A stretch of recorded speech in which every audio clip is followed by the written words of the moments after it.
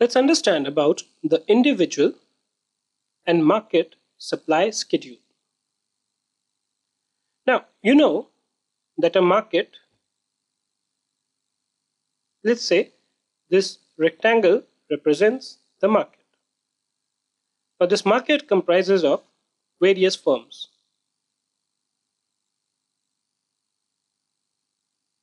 And so on. So this is firm 1, firm 2, firm 3, firm 4, firm 5, firm 6. Okay. Now, when we talk about individual supply schedule, what do we mean? If you were to take any of these individual firms, it could be F1 or F2 or F3 or F4. When you take the quantity offered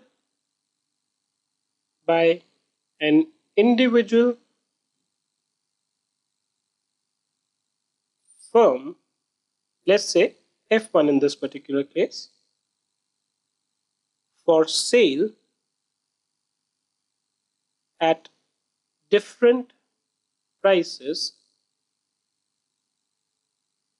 okay, at given time, it is known as individual supply schedule.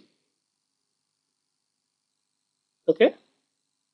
So what does this mean? This basically means that whatever is the quantity offered by the individual firm. There are various firms. Whatever quantity F1 offers at a particular point in time, that is referred to as individual supply schedule. So if you draw a table wherein you take the price and quantities offered for sale by F1, what you get is an individual supply schedule, right? But when we talk about market supply schedule, what do? You take the quantity offered by all the individual firms.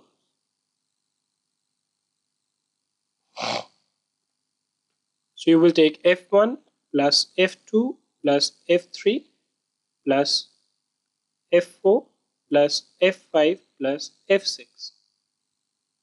So let me show this to you.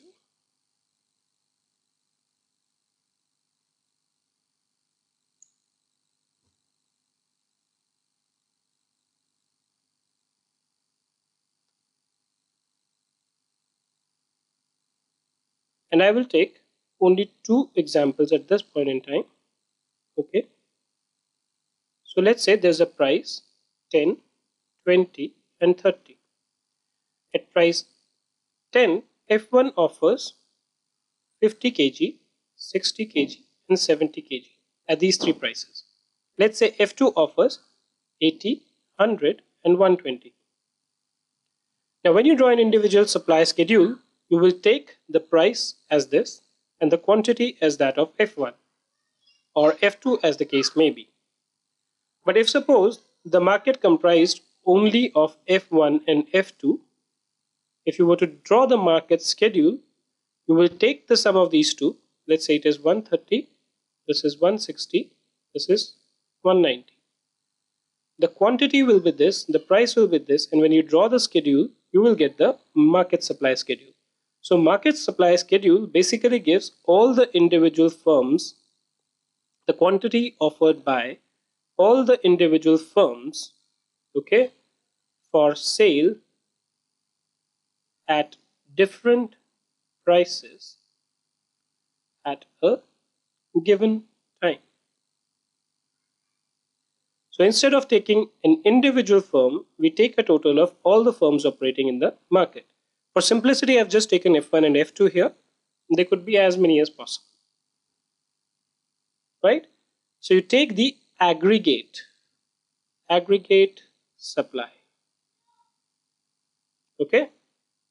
And when you take the aggregate supply along with the prices, the schedule that you draw, which is this, is known as the market supply schedule.